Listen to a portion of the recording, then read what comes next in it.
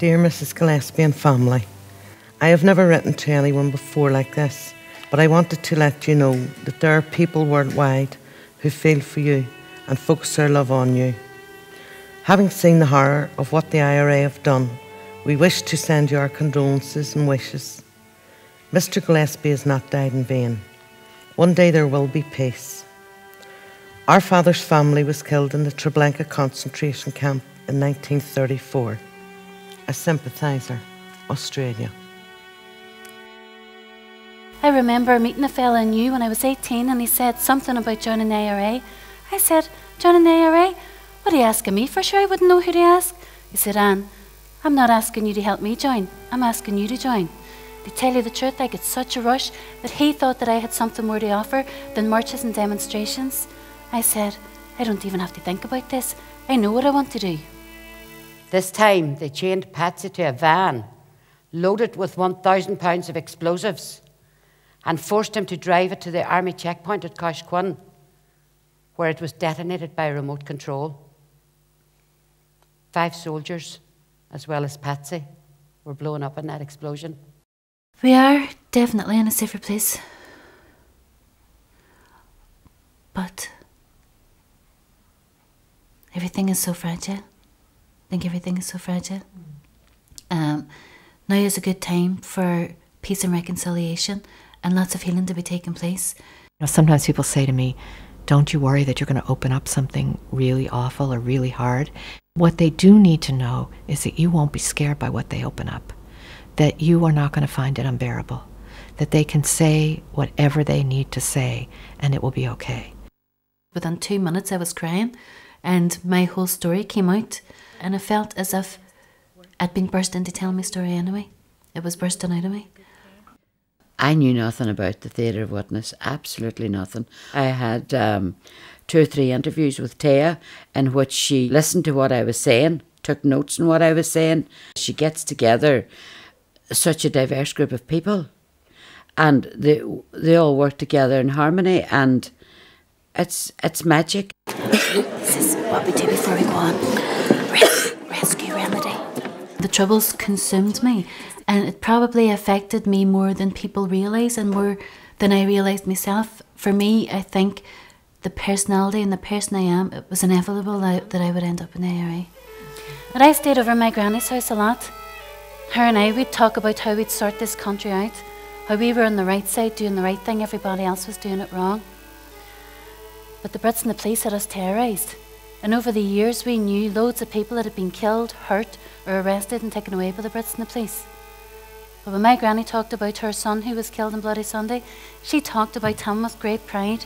It's easier in some ways to identify with a survivor, but to be able to identify with a perpetrator and think, you know, had my life experiences been the same, I could be in those shoes.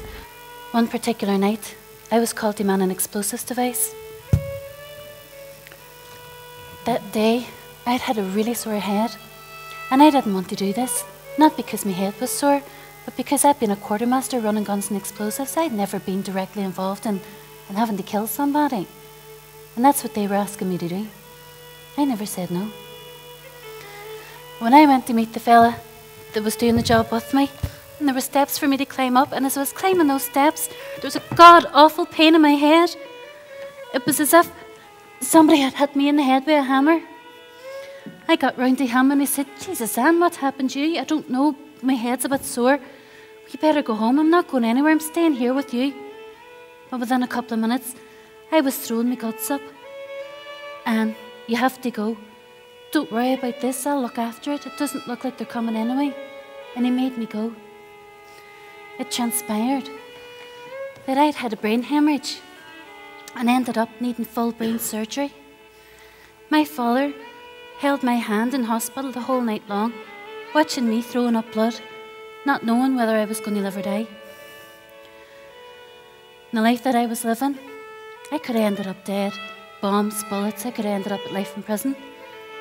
How hard would it have been for my daddy to hold my hand then? And I believe that God works in mysterious ways. It was one hell of a mysterious way to get me out of that situation. The Brits were never going to come that night because an informer had informed on the whole thing. What would have happened is that we would have been lifted, shot, arrested. They knew we were there. The Brits were never going to come that night, and I'm glad, because even though I wanted to be part of the cause and the justice of setting Ireland free, it was never in me to go so far down that road. It was never in me to be that type of person. Is it really in any of us? When I went into the room and I seen Kathleen and I knew who she was and I nodded at her and she nodded back, and I was physically shaken and close to tears and thinking, right, how's this going to go? It was strange sitting there wondering, which one's a hairy woman now? Which one's a hairy woman? And then we started telling bits of her stories, and Anne started saying, and she looked straight at me, you know, and I thought, all right, this is her. Now, the hardest thing for me was to try and contact my son in England before he saw it on the news. I want you to come home, son. So, you know, I've got my ticket, ma. I'm coming home in December. But I need you to come home now. Why? I'll tell you when I get you home. I'm not coming home until you tell me why. That's the hardest thing I've ever had to do in my life, was to tell my son on the phone that they'd murdered his daddy. I can still hear him screaming, I'll kill those bastards. One night, about a month after Patsy's death, there was a howling wind, lashing rain. I couldn't get to sleep. The branches of the rose bush outside my bedroom window were scratching on the glass. I thought it was Patsy trying to get in the window. So at 3 o'clock in the morning, I got up and put my coat on, and I went out, and I cut that rose bush right to the roots. At the inquest, they talked about numbered body bags, and I realised they didn't know what was in the coffin. I had dreadful nightmares about Patsy being put together wrong. I couldn't get to sleep for the nightmares. It was horrific. One night I propped myself up in the bed and I took out my book, put on my glasses. I was terrified to go to sleep. I looked down at the door and there was Patsy. Now, I wasn't sleeping. I was propped up, I had my book and I had my glasses on. I looked back down to the door and Patsy was standing there wearing the grey cardigan he had on when they took him away. Look at me, girl, he said. I'm okay. Now you go to sleep. And that was that. No more nightmares. By the end of me telling all these women what I could of my story, the tears are running down my cheeks. I turned round to Kathleen and she just put her arms around me and gave me a big hug. And she cried and I cried. And I thanked her and she told me it was okay. And I couldn't believe it. Back then, I didn't know any better. I didn't see the bigger picture and I didn't look to the future to see what could possibly happen. And if I'm really honest with myself, being a quartermaster moving guns and explosives around the country, then I was directly responsible for the deaths of people in this war. That's hard to take. I need to learn to forgive myself. Now 20 years have passed and I continue my work with ex-combatants. I'm still fighting my case for justice and I won't give in. My family have grown now and I have 4 beautiful grandchildren. My eldest son wears his daddy's wedding ring, which he had left on the windowsill that night.